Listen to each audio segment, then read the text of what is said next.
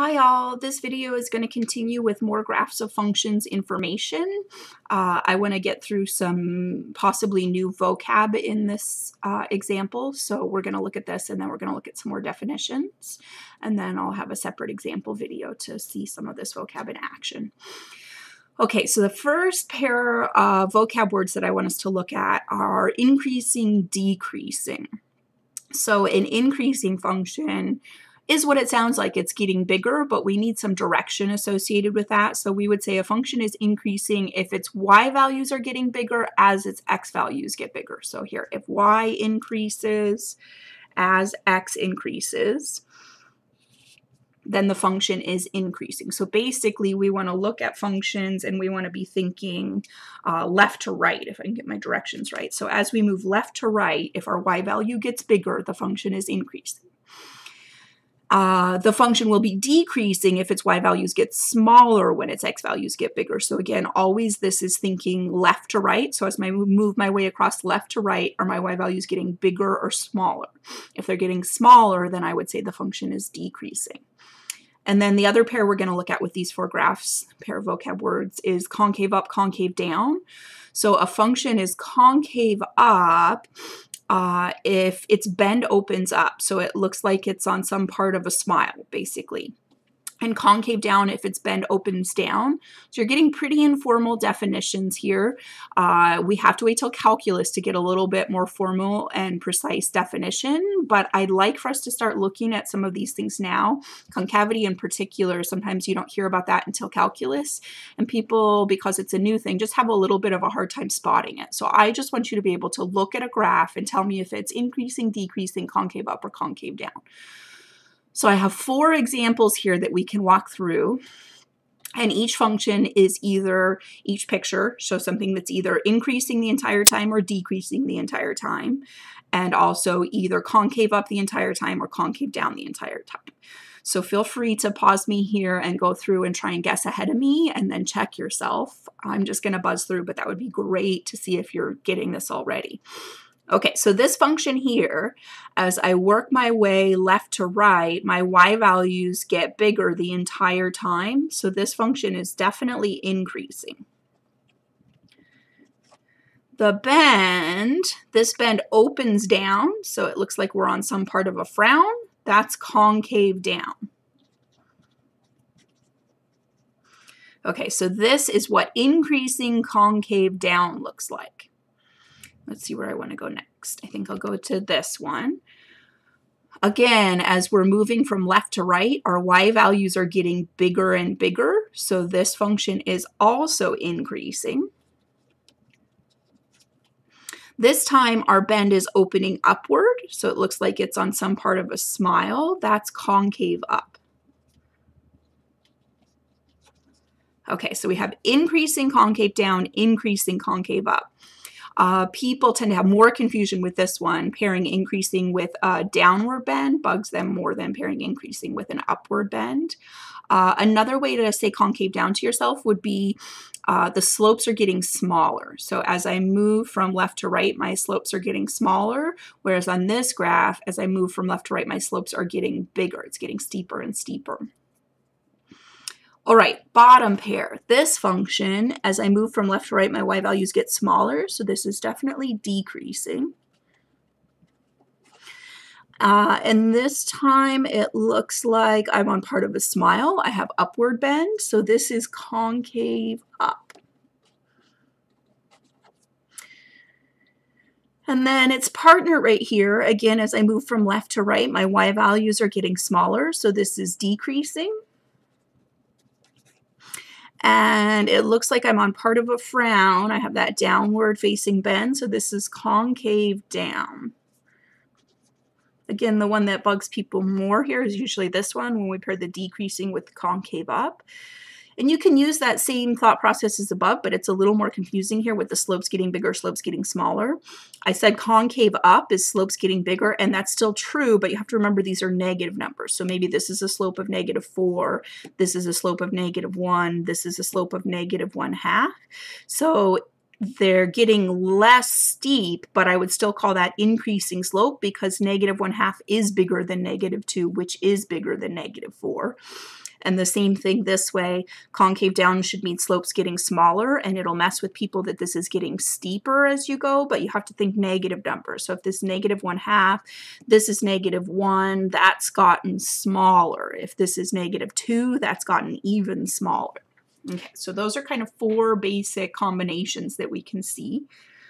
I want to go over a little bit more vocab before I move on. I want to mention some symmetry. I don't want to get too carried away with this, but I do want you to know a little bit of the idea behind some of the symmetry. And I want you to be able to look at a graph and decide whether or not you think it looks like it may be even, odd, or symmetric about y equals x. You have to be really careful. A graph can look like it's even and not quite be, but I just want you to have that basic idea of what it means. Okay, so even functions are symmetric with respect to the y-axis. So for example, let me make a little room here.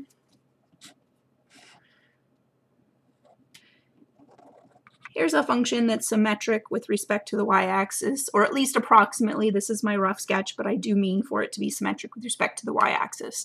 So if you take this graph and you fold it in half across the y-axis, the two halves will match up perfectly. There's a couple of different ways to say this. One is you can say what this means point by point. So if I have a point A, B on my graph, I will also have the point negative A, B on my graph. So taking the opposite x coordinate will give you the exact same y coordinate if your function is actually even. And that's what this last one is saying using function notation. If you plug in A and you plug in the opposite of A, you should get the same thing. So this is just f of A is a representation of this B right here. F of negative A is a representation of this B right here. They're both B, so they should be the same thing. So there's a couple of different ways to write it out. All of this is getting at this idea of even. All right, odd. Odd is symmetric with respect to the origin. You could also call this rotational symmetry. So if you turn the graph 180 degrees, it actually looks exactly like what you started with. So an example graph would be something like this. Again, rough sketch, so bear with me if it's not quite perfect, but that would be the idea. And we can go through the same sort of thing. This does tell me something about relationship between pairs of points on the graph. So if I say this point down here is AB, then this point over here would be negative A, negative B. I know this will bug the heck out of some of you. How could this be negative A, negative B when it's in quadrant 1? And I want you to remember that A does not have to represent a positive number and B does not have to represent a positive number. So if AB is in quadrant 3, then A and B are both negative. And the opposite of A will in fact be positive, and the opposite of B will in fact be positive. So we'll have this sort of opposite pairs through the origin thing happening. So again, if you rotate 180 degrees, the graph should look exactly the same. Or if you want to think about folding, you'd actually have to fold twice. So if you picked up any one quadrant and fold it across both axes, it doesn't matter what order. So for example, if I pick this up and I fold it across the y-axis, I get this over here, and then across the x-axis, and it'll land exactly on what I have in quadrant 3. That's what you should see. And then again, this is just saying the same thing using function notation. So what I've got going here is if I plug in the opposite x value, I get the opposite y value. And that's all this is trying to say. If you plug in negative A and you plug in A, you will get the same numerical value, opposite sign. So you could put this minus on either side. So opposite x values pair with opposite y values. Okay, so those are the two really key ones. I do want to mention one that's kind of interesting in a later section, just so that you've thought about it a little bit already. A function can be symmetric with respect to y equals x. There's not a ton of them, but an example would be something like this. So you have to be able to picture kind of a diagonal flip. If I pick this up and flip it across y equals x, it looks exactly the same. point by point, the way this would look is if you have point A, B, and you flip it across, it would land at point B, A. You're basically picking up, let's see if I can draw it in here, this little, okay, so this is A, and the height of that is B, and when you flip it across, it lands right here, so that this is A, and this is B. So again, this will be interesting when we talk about inverses. I'll get back to this again. Right now, I just want you to have that basic idea of what it looks like if a function is automatic. Oh, I don't know how I'm trying to say this. If a function is symmetric across y equals x, and what that means about pairs of points. And then we'll have a little variation on that when we talk about inverses. Okay, last little bit of vocab here, and then I'll end this video and give you some examples on a specific graph.